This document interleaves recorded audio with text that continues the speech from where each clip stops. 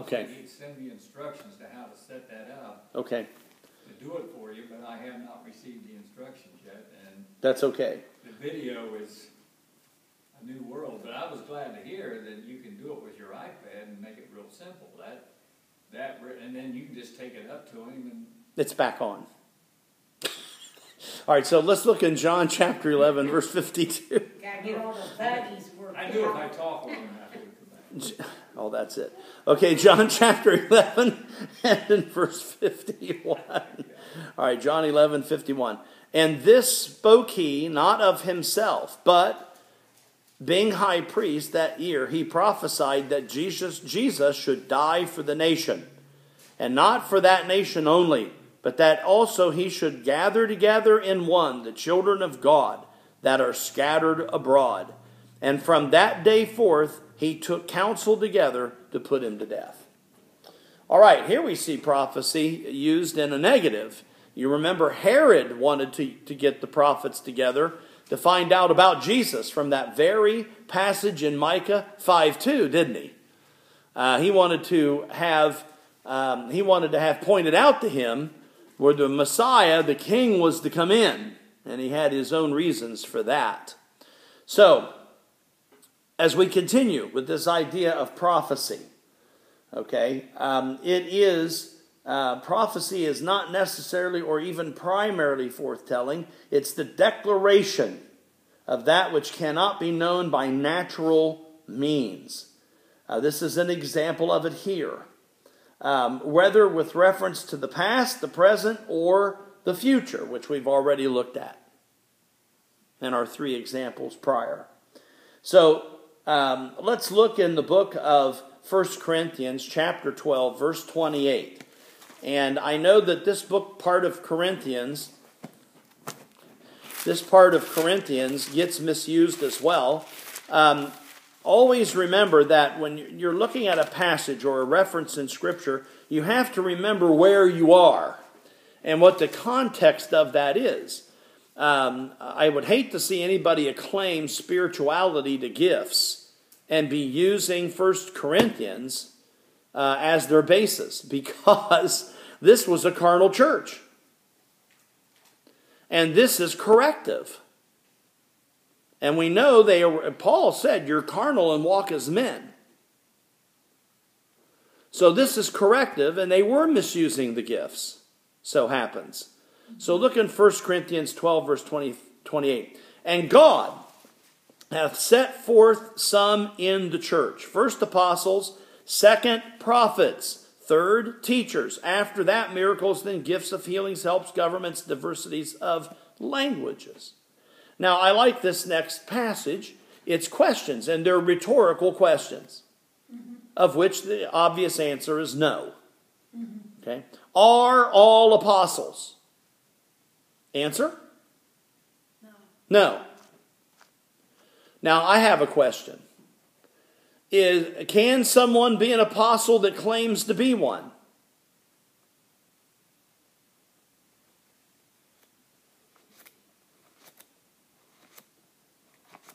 Hello? Did I lose everyone? Yes, those are called false apostles. Okay, we just read about that, didn't we? In 2 Peter chapter 2, there were false teachers and false prophets among the people. Okay? And the book of 2 Corinthians 11 warns about false apostles. Okay? False teachers. Are all teachers? The answer? No. Are all prophets? Answer? No.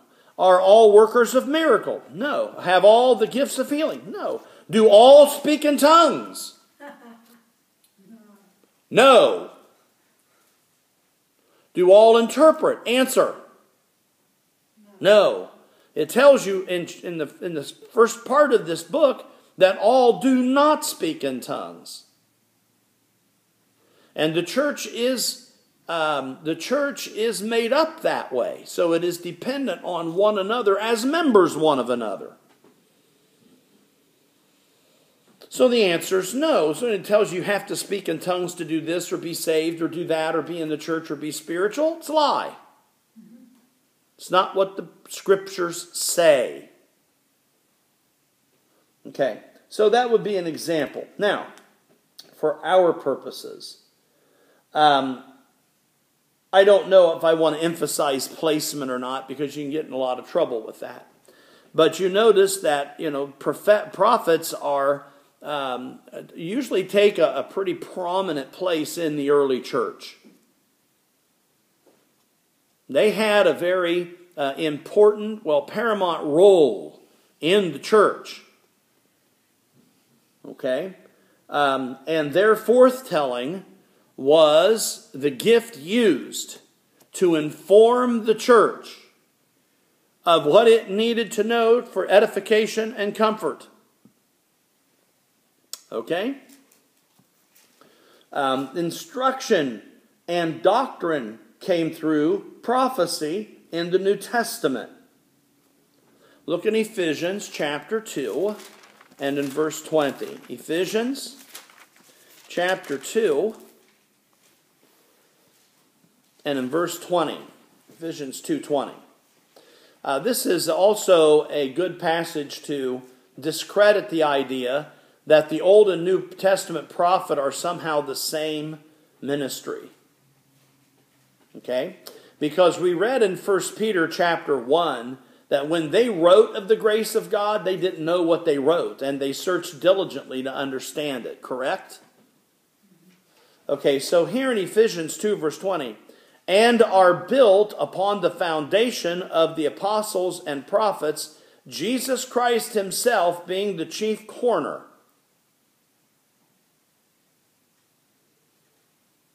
Okay? So, obviously, that the Old Testament prophet and New Testament prophet are two entirely different ministries. All right.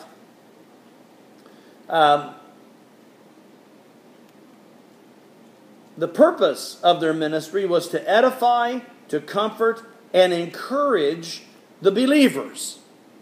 To edify, encourage, and comfort the believers. Look at 1 Corinthians chapter 14. 1 Corinthians chapter 14.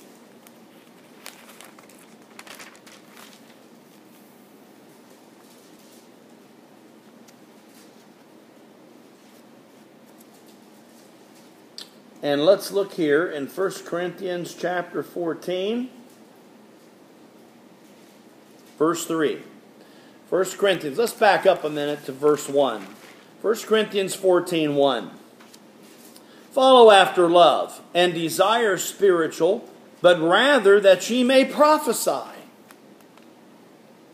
For he that speaketh in a language speaketh not unto men, but unto God. For no man understandeth, however, in the Spirit he speaketh mysteries, but he that prophesieth speaketh unto men edification, exhortation, and comfort. He that speaketh in a known language edifies himself, but he that prophesieth edifieth the church. Same problem Paul had back then we're having today. Some things just don't change. All this emphasis on tongues is very interesting. It was also in the Corinth church.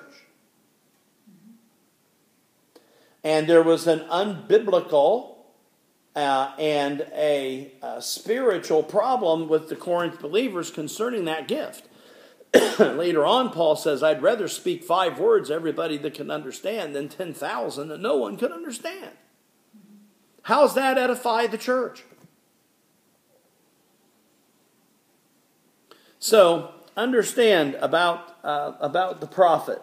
But that was the key to the prophet in the New Testament church. While its effects upon unbelievers was to show that the secrets of man's heart are known to God and to convict sin and constrain to worship. Look in verse 24 and 25. 24 and 25 of 1 Corinthians 14, verses 24 and 25. But if all prophecy, and there come in one that believeth not, or unlearned, he is convicted of all, he is judged of all, and thus all the secrets of his heart made manifest. And so falling down on his face, he will worship God, and report that God is in you of a truth. That's the effect of prophecy. Can speaking in tongues do that? No. No. Was tongues a sign gift? Absolutely. Was it necessary in the early church? Absolutely. Absolutely. And you can see what that gift was to do in the prior verses. You see. Look in verse 21. In the law it is written, with men of other languages and other lips will I speak unto this people. Who's the this people? Isaiah, this is taken from Isaiah. It's the Jews. This people refers to the Jews, not the church.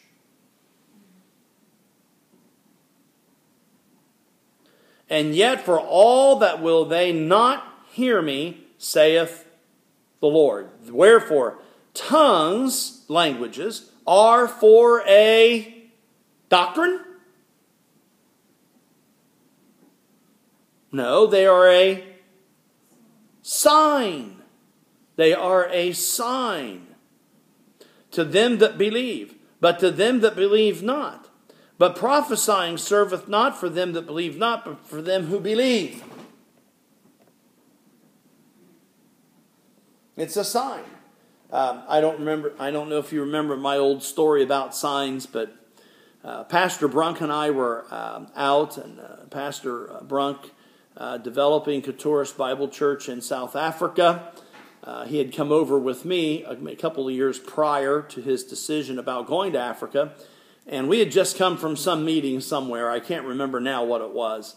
And he wanted to drive. And driving in Swaziland, other side of the road, other side of the car.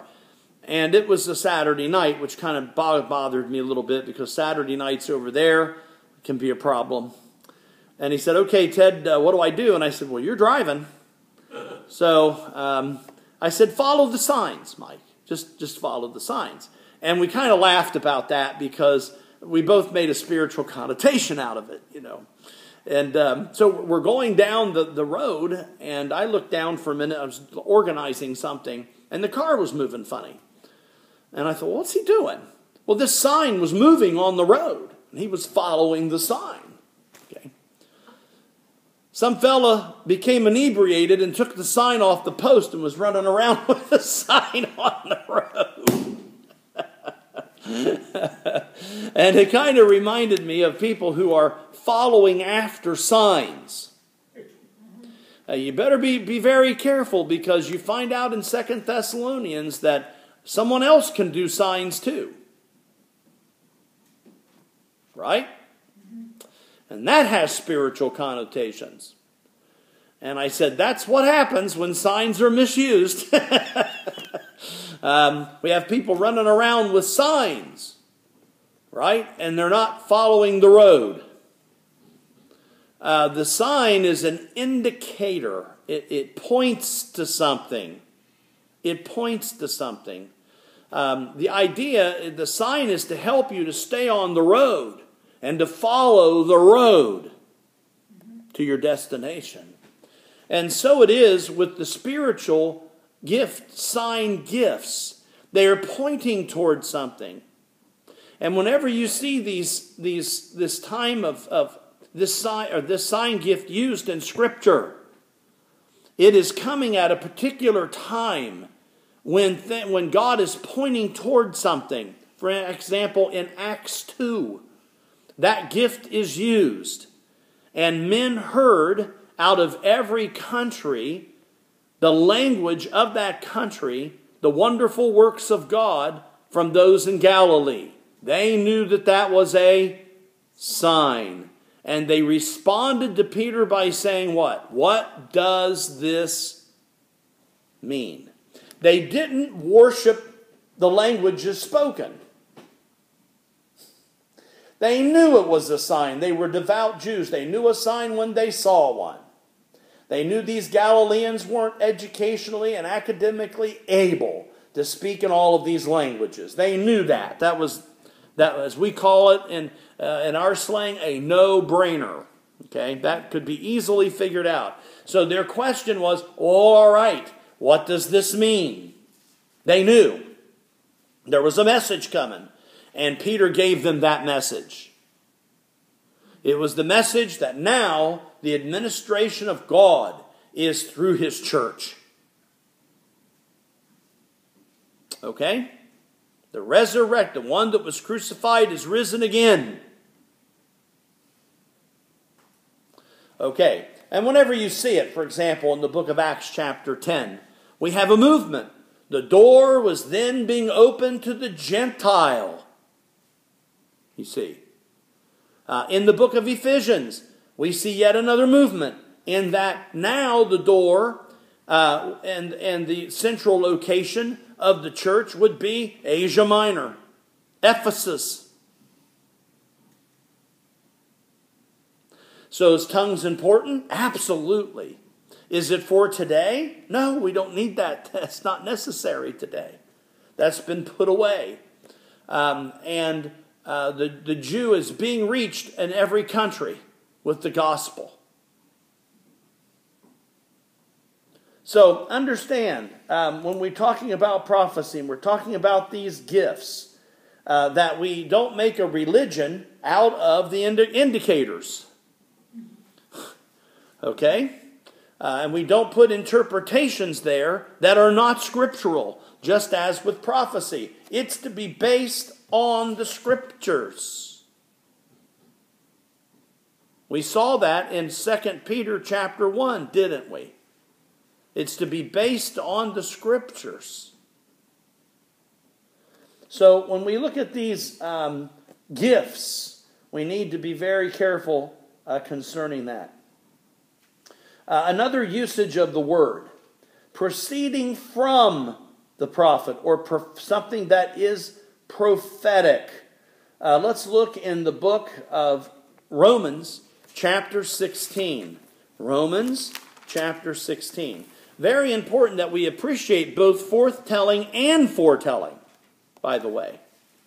Very important that we don't despise it as this exhortation, this emphatic gives. Just because others misinterpret it and misuse it, we ought not to entirely do away with it. If you took prophecy out of the scriptures, where would we be? We got problems, don't we? And we're not going to do that. So look in the book of Romans chapter 16 and in verse 26. But now is made manifest. What's made manifest? This mystery of the gospel of the grace of God.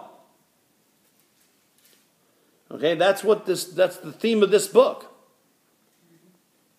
But now is made manifest, brought to light by the scriptures, holy writ, of the prophets, according to the commandment of the everlasting God, made known to all what? Nations. For what reason? For the obedience of faith.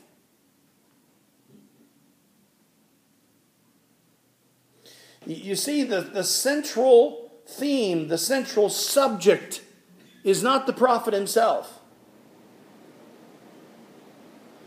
Just as John tried to worship the angel, and the angel said, "No, you don't worship me, worship God." You see? The spirit of prophecy, the spirit of Jesus is the basis of prophecy. The true prophet, the true servant, the true preacher, the true apostle is going to glorify Jesus Christ. Not himself, not a movement.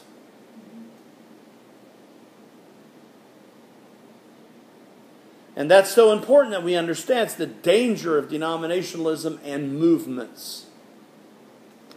Movements can end up being winds that toss us to and fro. This scripture won't toss you to and fro.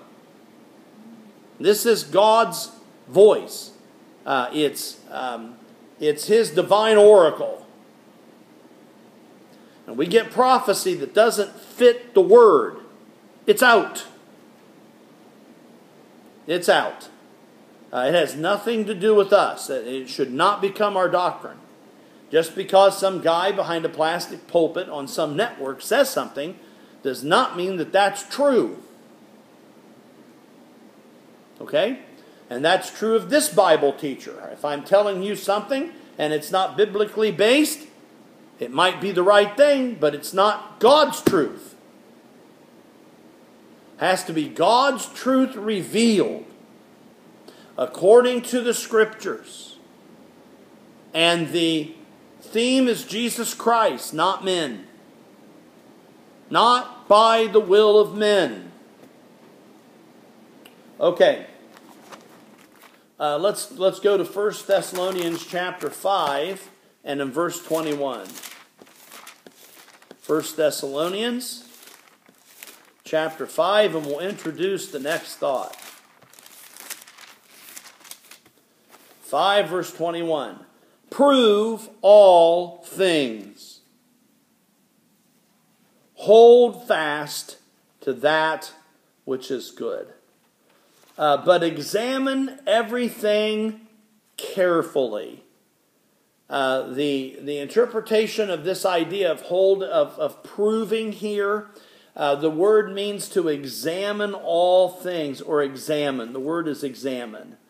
Hold fast to that which is good. Abstain from every form of evil. I believe these two verses really go together. They're very interesting. The first verse accentuates the what? The good. The second accentuates that which is evil. The contrast kind of brings them together. You see? And I think all of these fall under the idea of following or pursuing that which is good. And from verse 15. The emphatics start with it and end with it. And it's telling us what pursuing good means. So, the thoughts are grammatically placed together. Prove means to test. And this not only applies to prophecies. Let the prophets speak 2 or 3 and let them others judge. It is the expectation of approving or examining. So the next time we get together, we'll continue concerning this word in 1 Thessalonians 5, verse 21. Mr. Cardwell, would you end us in prayer, please? We thank you, our Heavenly Father, for your word. And we thank you for what was just taught to us. We thank you for salvation in Christ Jesus. We pray in His name. Amen.